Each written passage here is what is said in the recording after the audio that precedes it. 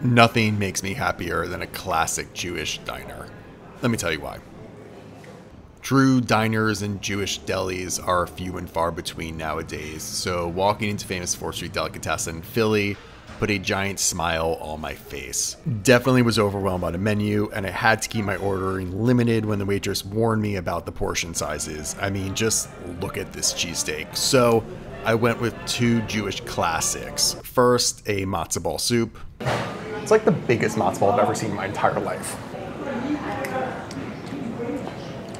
For how big it is, it's still super, super tender. The broth is really nice. It has like little lemony notes, not over salted, so it has like real like chicken flavor in it. This is some of the best matzo ball soup I've ever had. And then a latke.